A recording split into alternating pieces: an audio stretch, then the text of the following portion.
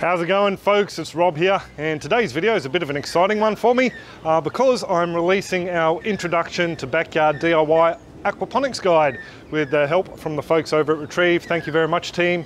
It's been fun working with you, but yeah, most of the hard work is over and I'm about to launch it. Actually, you can have a look at it now. The link will be down in the description. So what I thought I'd do today is just give you a bit of a quick run through on how the guide works and all the fantastic functions that it offers, and then yeah, I'll give you a quick look at the aquaponics system and some of the stuff we've already harvested today. So I'll stop faffing about and we'll check out this guide.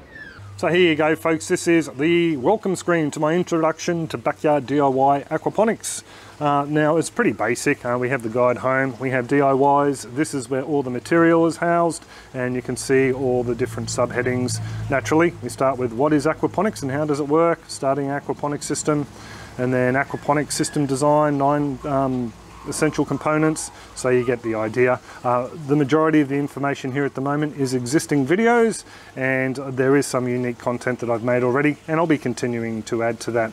The beauty of this function is, though, you can type in a search inquiry, or you can press the microphone button and go solids lifting outlet, and then we'll get some search results for that. And we can scroll through a little bit of a table of contents. We'll just go with this main one, hey, and have a bit of a gander at that. So yeah, you've got a basic explanation on what's going on. We can follow along with a transcript, and with this transcript, and just bring the video back, with this transcript we can jump to wherever we want and basically read along, see something that interests us and jump down to that area there. So yeah, very useful in that respect. Oh, by the way, for you folks who like to watch in bed while your partner is falling asleep, you can also follow along with closed captions. So that's pretty fantastic, I think. Not only that, it has been translated into a couple of different languages, so you can follow along with Spanish, or if you really want, you can listen to me in Spanish as well. Pode ser adicionado em tanques de mineralização aerados que tornam os elementos mais disponíveis para as plantas e adicionados de volta ao sistema em uma data posterior. Não vou entrar nisso neste. Clipe aqui, esse será para a trilha então, os dois mais comuns. So we'll just pause that now. Yeah, so I think it's going to be, whoops, just gone back home. So I think it's going to be very helpful for you folks out there who are just getting into aquaponics and yeah, just want to be able to jump to bits and pieces of information that you think will help you out. So it's one of those things. It will be added to, as I said, continually. We'll flip this camera around, hey? So what really sold me with jumping on board with these Retrieve folks is the fact that I can add content to this guide down the line. There's already some parts lists I'd like to add, and also a couple of charts and bits and pieces. So I'll be looking at doing that in the next week or two.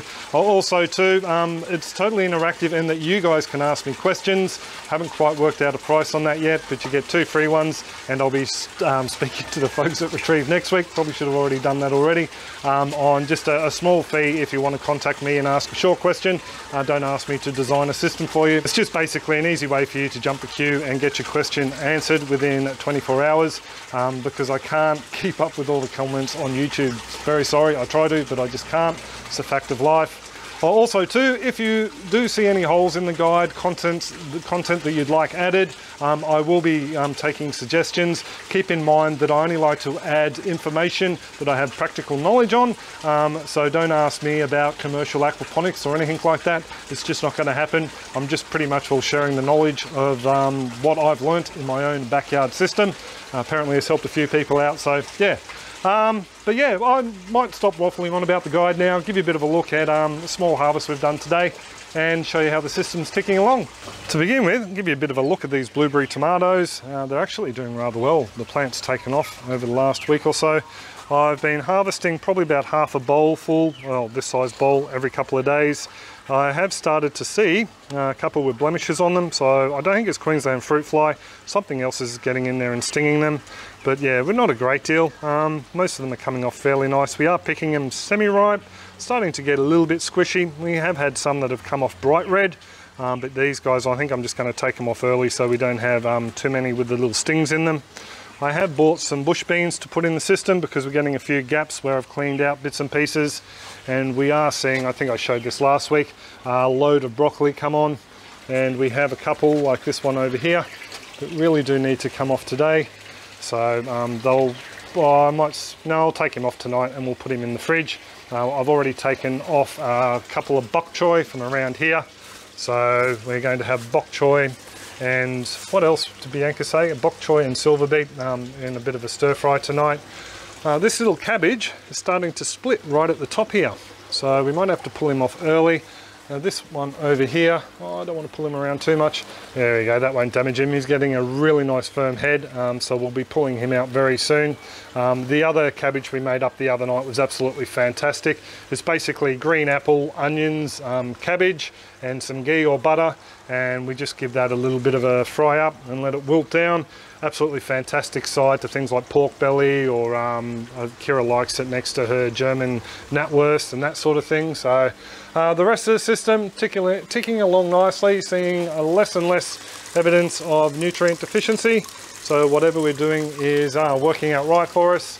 And the fish, I was hoping to film this earlier so you could see them. Oh, you can see them down in there. It's a bit tricky sometimes with the light. But they're just cruising along. They've only been fed 3 times this week, just because the water temp has been fairly low. So we'll leave them alone. And yes, the bell siphon video is coming out later on tonight. Over here, I've cleaned out a lot of the older onions, the shallots, green onions. We've just been chopping off, not shallots technically, green onions. We've just been chopping them off and harvesting them over and over. Cleaned them out this morning. And I noticed while we were here, we are getting a load of these little fellas. There we go, the little black onion aphids. They're a real pain in the butt. You can just come along and squish them, and that pretty much will is guaranteed to knock them off. But a lot of them get down in the little nooks and crannies of the leeks. And I just saw a big outbreak over here. So when I see big infestations like this, I just like to give them a mass squish. And there's a couple that are trying to roll away down here. So just give them a bit of a manual squish. So a little bit later on, I'll be spraying things like the broccoli over there, and also this purple sprout.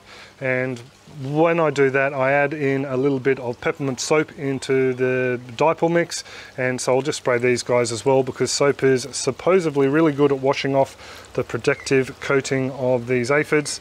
And just to show you, there's a nice little cluster of them hiding out between the leaf there. So I'll be spraying that all down these little nooks and crannies. The dipole's safe for us to eat, and yeah, we've eaten a lot of stuff with the peppermint soap spray on it, and we haven't really tasted any, you know, full-on hints of the peppermint coming through. The chard, I was getting a little bit worried about this. I started to see some more burning on the outside of the leaves, or basically necrotic leaf margins, but that seems to have been rectified.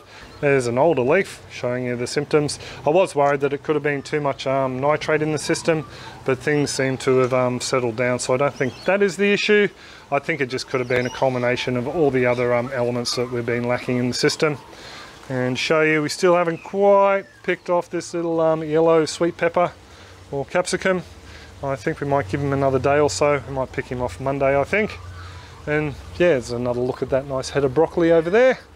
So lots of smaller heads are coming through here. Got some there. Oh, didn't notice that one. That one should probably come off with the other, because the head's starting to divide. Well, one thing I have noticed, we are seeing a lot of it down here, and that is these little green onion chive seedlings. There's another one over there. I think they're the chives. We had a load go to seed up on the deck, so a lot of the seeds have come down here. Quickly before I go, the Odysee Amarillo chili.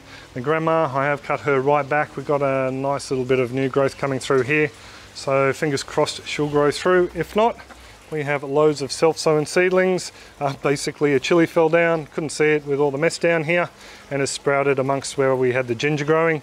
So we'll have at least one plant that does really well. And just down here below them is the ginger we had growing in the system. So we're just going to let that overwinter down there and see how she goes next year. So there you go, folks, there's a bit of a walk through the guide, and hopefully by the time this video finishes it will be live and you can check it out. And thanks to anyone who does decide to make a purchase.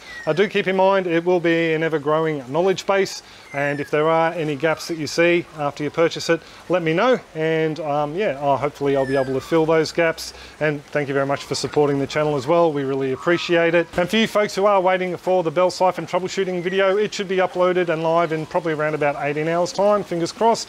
So check that out. If you haven't subscribed already and you do want a notification when it's uploaded, just hit that little subscribe button and then jump on over to the bell, and hopefully YouTube will send you a notification. But I will pretty much will leave it there. I do hope that you folks are all well and happy and your gardens are booming and aquaponics, and I will catch you next video. Cheers folks, and happy growing.